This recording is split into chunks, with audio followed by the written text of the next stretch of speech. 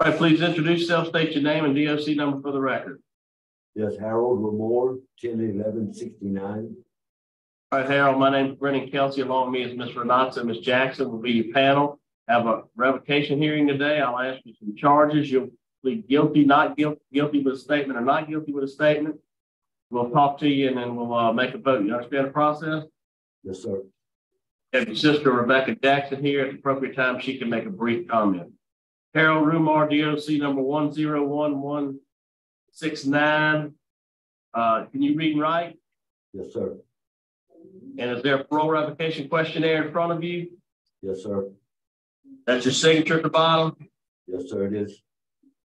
Okay. Harold Rumar, rule number 8. On 3/28/2022, you were released on good time parole. You failed to attend sex offender counseling for the months of April through October 2022. An administrative jail sanction was completed in July 2022, and following your release, you continued noncompliance with sex offender treatment.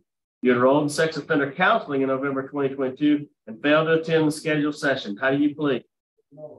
Sir, I plead guilty with the statement, please. Okay, and then number 10, you failed to make any payment towards your supervision fees of $504. How do you plead? Guilty. Okay, go ahead and give me your statement on the first one. What's the deal? I was released on the 29th of March, which was the beginning of April. I was told to enroll in classes in the month of May. I think it was around the mid-month. I went and enrolled in the first part of the class for orientation. The orientation was $400. I gave $200. They done the orientation. In July, I lost my father. When I first got out on parole, Mr. Cole was my officer, and he told me at that time, I'm a carpenter by trade. I've been doing carpentry work for 27 years, that I was not allowed to go into any residence where someone lived at to do work because of my sex offender registry. So if there was a residence that lived there, I wasn't allowed to work. That was a stone. I mean, that was all my work, really. I work for a man that does cabinets. He does get carpenter work for me to do. When I'm allowed to do it, I do that. If there's no residents that live at that residence, other than that, I'm restricted. I lost my father in July. I spoke to Mr. Cole. He knew about this. In August, I was arrested. I explained to him I was financially unable to pay. I got out in August after a 10-day sanction. I had eye surgery done. I was out of work for almost 6 weeks. I think the doctor's reports was mailed to y'all's office. My parole officer had those reports also. So I was out of work, and then when I did go back to work, I made $420 for like 3 days worth of work. I had kind of had some medical issues happening. They think I might have colon cancer. Things just ain't been right for me. I just couldn't financially afford to take the door. The day they arrested me, they advised me that they have a program that would help me pay for these classes if I couldn't afford to pay for them. But yet they never offered this to me at any time. So what you gonna do about you're only a carpenter, you have any more skills? What else can you do to make money to not in that situation? Sex offender stipulations are your sex offender stipulations. That's on you. That's what happens when you commit a sex crime. My sister advised me that if she'd have known these things, she'd have tried to help me if she could. She didn't just go back to work. She was the one caring for my father. So she wasn't able to help me at that time. I didn't ask because I didn't want that burden put on Bill.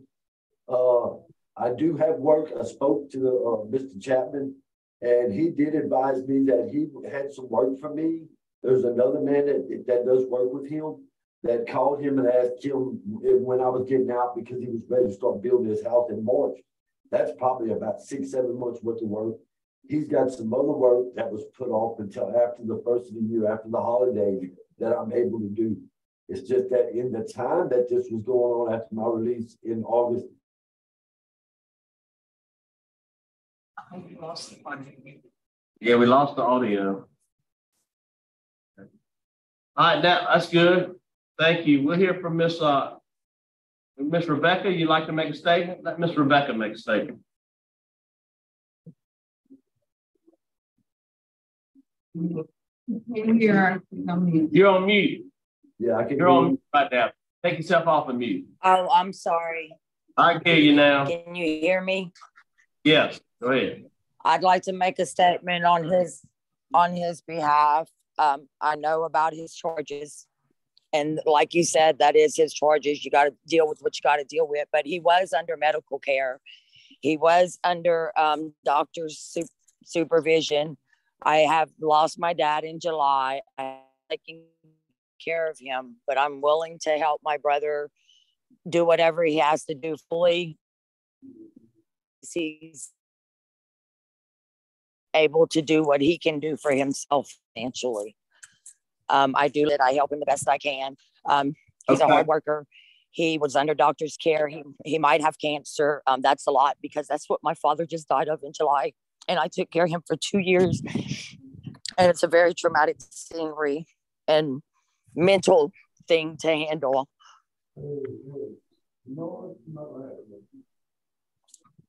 Okay, thank you. But he's a really good guy and he's a hard worker. Thank you. Thank you. Okay, all right. Would you like to make a statement on your behalf anymore, Mr. Rumar? Yes, sir. I ask that y'all please give me this opportunity. I mean, I do have work to go do now. The holidays are over. I just spoke to the gentleman yesterday, and I'd appreciate y'all giving me this opportunity. Give me 90 days. Sounds good. I'm ready. I'm ready to vote. I'm ready. Heard enough. Oh, listen, you're right. Your sex offense is your sex offense. I understand the situation that you're in. So if you can't fix that, then you're going to be right back in here, and then you're going to stay in jail for a long time. So today, just for me, I'm going to do not revoke you, return you supervision, make you get your carpentry job where you're not around small children or not in the house where there are children. And you can do that and follow your orders with your parole officer. You can stay out. If you don't, we'll see you again, and you just stay in jail next time you're in front of me. That's my vote for today. Ms. Jackson. Likewise, do not revoke supervision. All right, Ms. Renat. My vote also is the same. Do not revoke our supervision. All right, 3 votes to do not revoke. Good luck to you. You need to get all that taken care of. This is your last chance. Yes, if not, Thank you very much. we'll stay in jail. Good luck.